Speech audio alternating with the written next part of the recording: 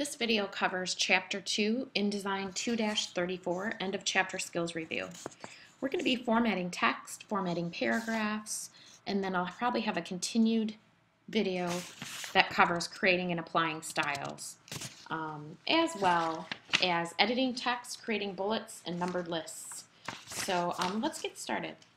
It has us opening ID 2-5, which is in your Chapter 2 Skills Review.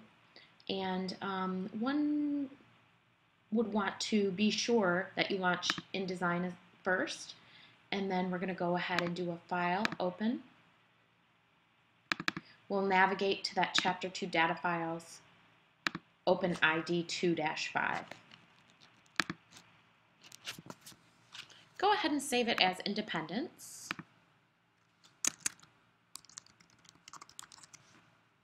And then save it in a space that you remember.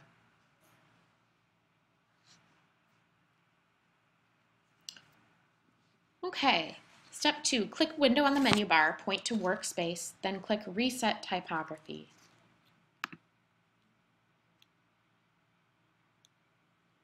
Go ahead and reset that workspace so that we do have all the panels available to us on the right-hand side that coordinate with typography. Step 3, click the Type tool, go over to your tool panel, then triple-click the word declaration at the top of the page.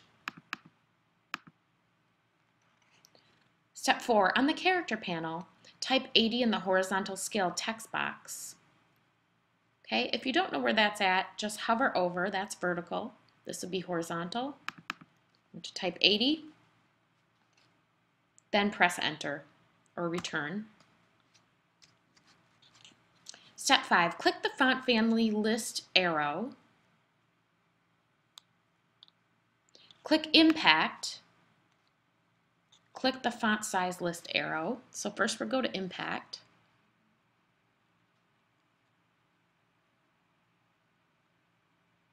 You can also just type it in. Many of you aren't really familiar with that quite yet. Go ahead and click impact, but you can also just go up here and type it right in. Okay, click the font list arrow, then click 36 point.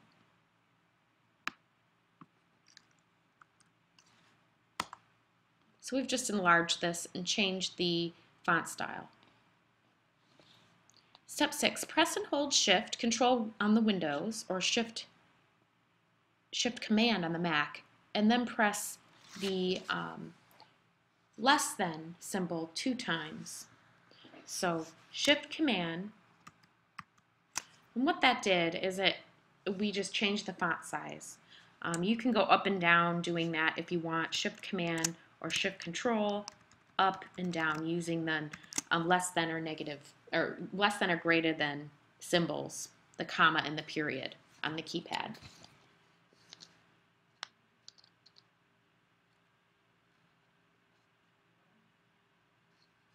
Step 7, triple click the word July on the next line. Change the typeface to Garamond. Okay, so it's already Garamond. If necessary, change the type style to italic. So we'll go to the style, do italic. Then click the font size up arrow until you change the font size to 18 point. Okay. Step 8, click Object on the menu bar, click Text Frame Options.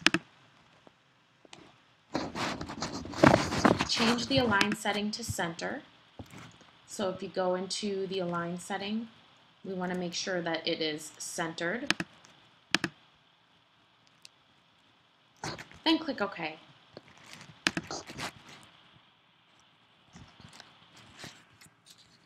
Step 9, triple click the word July if necessary.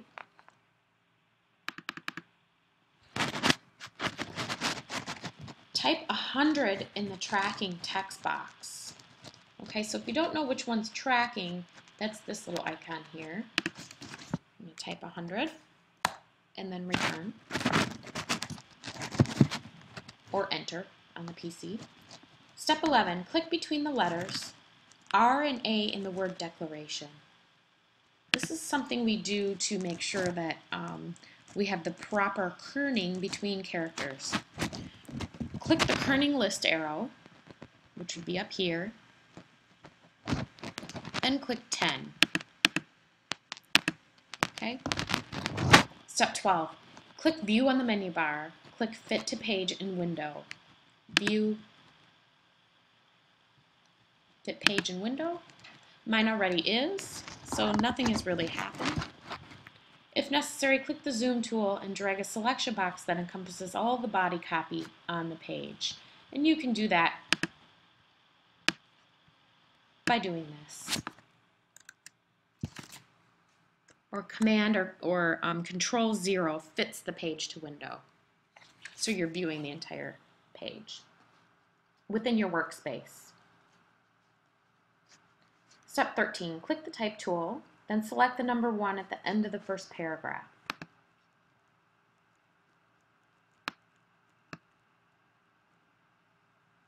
Now I'm going to go ahead, there you go, and just make sure I just have the 1 and no other spaces around it. Step 14, click the Character Panel Options button, then click Superscript. So we want to make sure that we have the Character Panel open, and then you can go ahead and hit the Superscript, which is under that little Options button. Okay, so now we have like a little footnote there.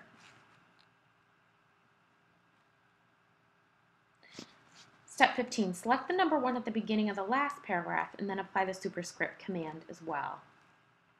The very last paragraph, number 1. Don't see one. Interesting.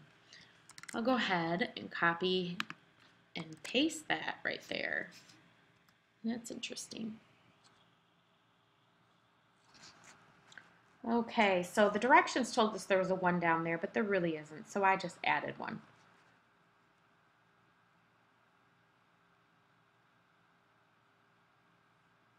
Okay, format paragraphs. Step 1, click View on the menu bar, click Fit to Page in Window, View, Fit Page in Window, which we already are, and then you can go ahead and click the first word When in the body copy 5 times to select all of the body copy.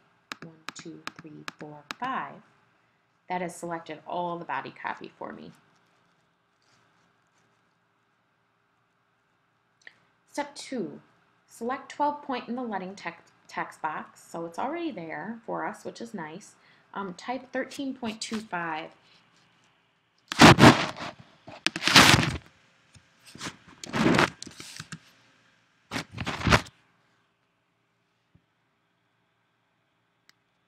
It wants us to be working in the character panel. So that's something that I didn't tell you prior to this. So 1, 2, 3, 4, 1, 2, 3, 4, 5, 1, 2, 3.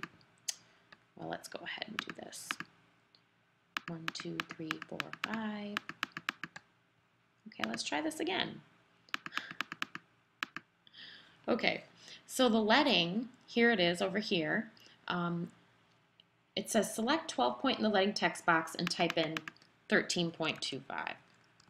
And then hit return or enter. It opens up the leading for us, allowing a little more room to breathe with that copy.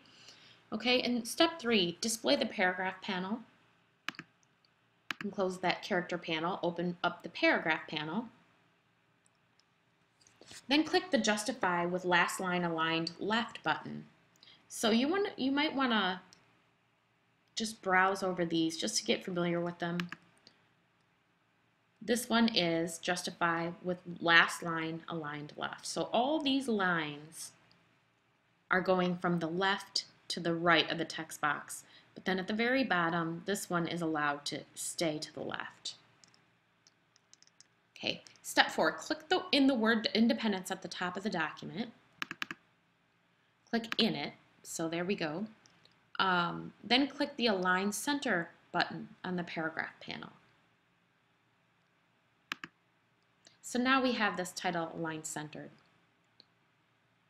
Step 5, click the Type tool. If necessary, click anywhere in the body copy. Let's go to the Type tool, which it is. Anywhere in the body copy. I just selected anywhere. Click Edit on the menu bar, then click Select All. Edit, Select All. And you can also do a Control A or a Command A on the Mac. Step 6, on the paragraph panel, click the space after up arrow 3 times. Paragraph panel, you want to look, space after, and it wants us to click that up arrow 3 times. 1, 2, 3. There we go. We're formatting our text just to fill the page just a little better here. Okay, so that the value reads 0.1875. Click Edit on the menu bar, then click Deselect. So Edit, Deselect All. All right? Step 7, select the footnote, last paragraph of the document. So let's see, maybe they were referring to this being the superscript. So if we go back to that character panel and we go up here and we apply a superscript to that, we can go ahead and delete this, since I think that's what they were referring to here as being the end of the document footnote. Okay. All right, so now we look like we're on board a little bit more with what the skills review is trying to tell us. Sometimes you kind of have to guess, and then you might have to go back. So it is good to question it, because then it allows you to be more aligned with what the directions are. So this very last footnote, it wants us to select. Okay, so let's go ahead and just highlight it. Double click the space before text box on the paragraph panel. So let's go back to that paragraph panel. Double click that space before, that space after. And let's look around for that space before. Double click it.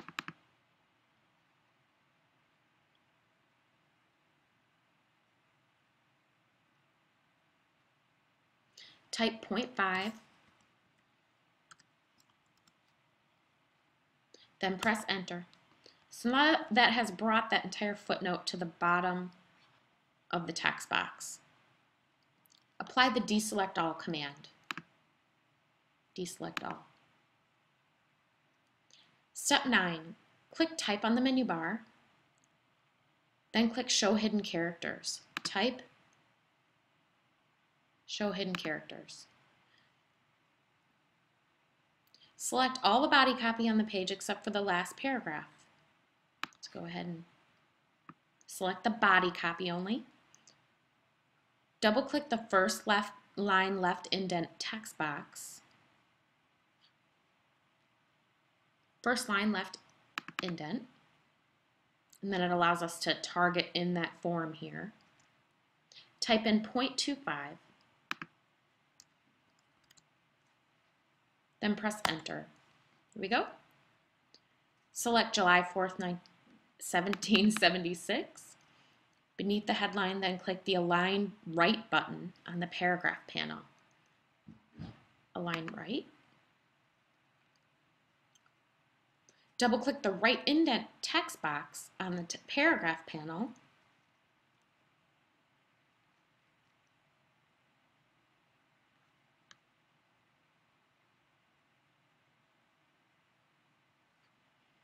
Double click the right indent text box on the paragraph panel.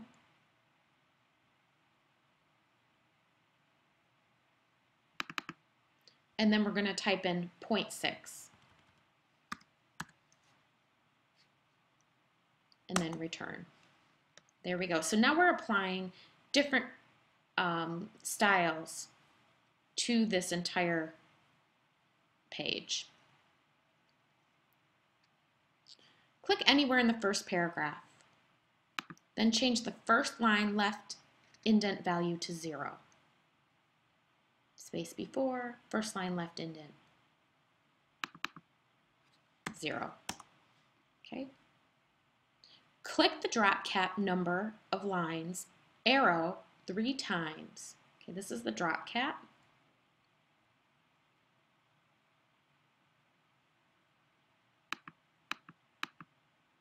Okay, so you can just click within that paragraph